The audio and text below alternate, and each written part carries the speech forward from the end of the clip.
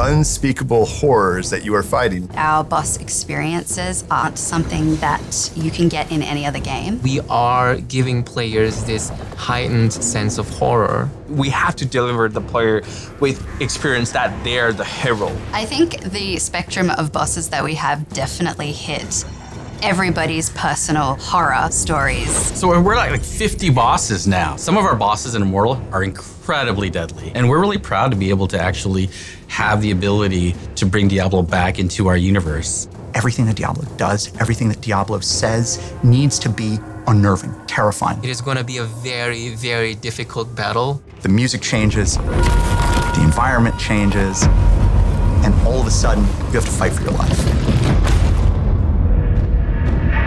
The process of designing a Diablo boss is usually quite organic. It really depends on the boss. Sometimes it starts with a cool mechanical idea. Sometimes it starts with kind of a narrative germ. The story team is going to have a lot of say in terms of like, what is the fiction behind the boss? And so what is the feel behind the boss?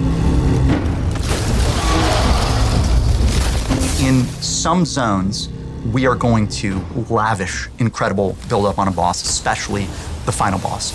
In Tristram Cathedral, before you fight Albrecht, the first Shardborn, there's a whole quest line that has you exploring the ruins of Leoric Manor and learning about his past. And so at the end, when you face him, there's this context and kind of a richness to the things that he is saying to you. Your flesh will hush the voices. That if you are paying attention to the dialogue, will maybe resonate a little bit more emotionally. Do you see how much stronger I've become?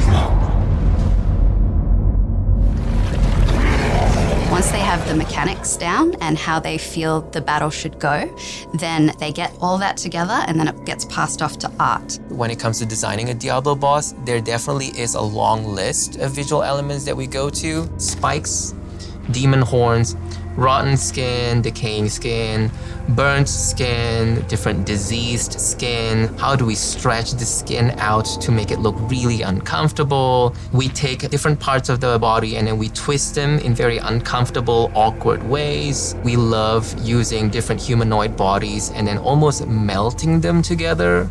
The intention in creating Diablo bosses is to instill a general feeling of unease.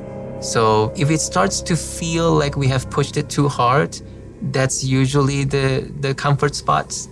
We have so many different representations of evil and horror, so no matter who you are, no matter where you're from, you can always bet that there is something in our game that is going to terrify you.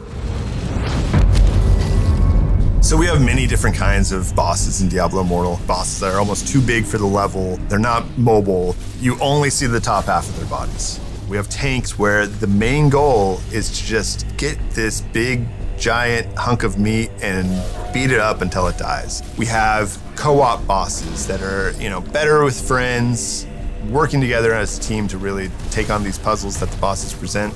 And then we have mind-bending bosses that really change the way you play the game, what your perception is of the boss. But my favorite boss in the game is the Butcher.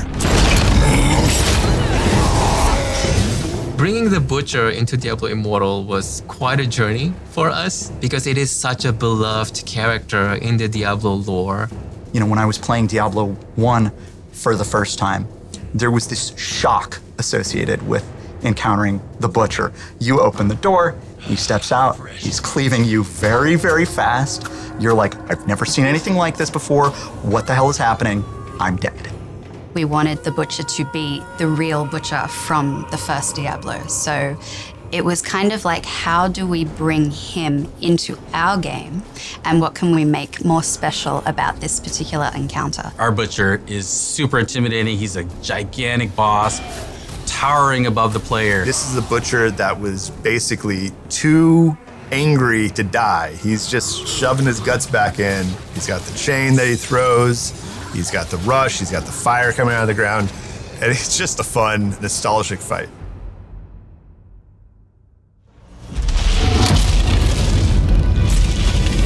We've been building towards this encounter with Diablo since the launch of the game. Diablo is the Lord of Terror. His food and drink is the fear of other beings. He has this very recognizable silhouette with his giant horns on his head and also down his back. He has this very intimidating smile that is signature to Diablo. Diablo having a World Stone shard means he's entering the nuclear age. He is now walking around with a weapon of mass destruction to bend reality, to perhaps create new realities. The whole team is excited. It's electric. Getting to bring back Big Red and then unleash him, not just on one boss fight, but on an entire zone, on Sanctuary itself. This Diablo is going to deliver a very epic experience, as good as any other Diablo games. It's going to be the best Diablo ever. I said it here first. It is going to be possibly the most difficult battle in the game ever.